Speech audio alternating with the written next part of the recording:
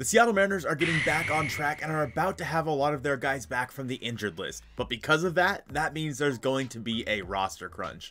But who's going to get sent down, who's going to get released, and who all is coming back for the Mariners? Well, there were three big ones that Ryan Divish talked about on Twitter today from Justin Hollander. First, we have to start with Dylan Moore. Dylan Moore has not seen the field at all this year after undergoing surgery at the end of the 2022 season. He was getting ready to go out on a rehab assignment, played a few games, and then unfortunately had to be pulled back because he was hurting once again. There's a chance that Demo's back though in just a few days. This was the first thing that Ryan Divish had to say. He said Dylan Moore will transfer his rehab assignment and we could see him activated on this long homestand. The homestand ends on June 1st as they have a travel day, meaning that sometime in the next 8 or 9 days we should see Dylan Moore back on this roster. But if Demo comes back, who goes down? Right now I hear every single one of you in the comments yelling Colton Wong, the pitchforks are out.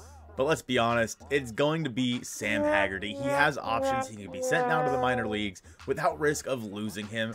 And he's not performed at all this year in the majors. In 34 at-bats, Haggerty is hitting 147, 237, 176 with just a 21 OPS plus. He does have 3 stolen bags, but otherwise really has not contributed anything for this lineup. If you think Colton Wong's been bad, look no further than Sam Haggerty because he's been atrocious. And what makes Sam Haggerty so expendable is that Dylan Moore can do basically everything Sam Haggerty can do. Haggerty is a man that's pretty versatile, but so is Dylan Moore. And with Jose Caballero taking over the second base job, Dylan Moore is going to serve as a utility guy on this roster. There honestly just won't be any room, in my opinion, for Sam Haggerty at this point. And that doesn't mean that he's gone for the rest of the year. It just means that he's going to be sent out to Tacoma to hopefully get himself everyday at-bats and get him back into the swing of things because he's only getting an at-bat once or twice a week right now, and that's not going to get him back in any sort of groove. Sending him down to Tacoma where he can play every single day, I think Sam Haggerty is the perfect person to send down for now. Maybe bring him back up due to an injury or something later on in the season and have him be that spark plug that he was in 2022.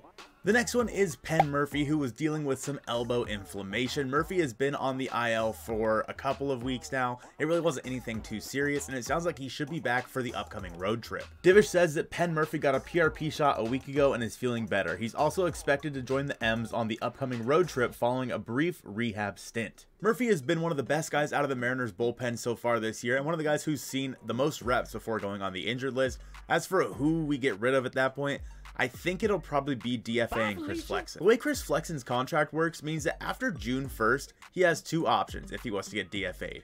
He can either accept his assignment out to Tacoma and get sent out of AAA and keep his salary, or he can refuse it, become a free agent, and not get to keep his salary. Meaning that after June 1st, if Chris Flexen was to get DFA'd and he decided to become a free agent, he would lose out on like the $4 or $5 million he'd still be making in 2023. So if the Mariners were to wait until June 1st, which is what they'd be doing if they waited until the road trip to add Penn Murfee, and then they DFA'd Chris Flexen, then there's a good chance he stays with the organization down in Tacoma. I'm not saying this is something the Mariners are really planning on doing, but the time frame does work out for them for where they can keep Chris Flexen in this organization more than likely, because there's no way that he's going to not accept that outright assignment if it means that he's going to have to lose his salary. Penn Murfee is a guy that we would love to have come back. But speaking of the bullpen, there's one more guy we need to talk about, and that is Andres Munoz, who we feel like we haven't seen at all so far this year. Andres Munoz has only pitched in a few games for the Mariners before going on the injured list. Divish says that Munoz, who had a deltoid strain, was scheduled to throw a light bullpen today. Per Hollander, Munoz told the medical staff this is the best he's felt since spring. The hope is after a rehab stint, he will join the Mariners on the upcoming road trip June 1st through the 11th. There have been plenty of times over the Mariners' kind of slumping weeks that Andres Munoz would have made a huge difference for them. In times where you need a strikeout, Andres Munoz has always been that guy. And it sounds like he'll be coming back in just a little over a week's time. The problem is, who do you get rid of for Andres Munoz? If you're already DFAing Chris Flexen for Penn Murfee, who is going down for Andres Munoz? Because you can't send down someone like Taylor Trammell because you can only carry 13 pitchers, so you have to send down a pitcher. And in my opinion, this is where things get a little bit tough. Because of course, let's say there's no injury or anything that has someone blow up. Let's say everybody is perfectly healthy when Andres Munoz is ready to come back. I think there are only 2 pitchers that you think about sending down to AAA Tacoma to bring Andres Munoz back to the big league club. And those 2 pitchers are Juan Ten and Matt Brash. I know Brash has been relatively decent in his last couple of outings, but we've seen him blow up from time to time this season and he has not been able to command the strike zone. Juan Ten, on the other hand, has been pretty consistent for the Mariners, albeit in low leverage roles. But which guy would you rather have on your team right now?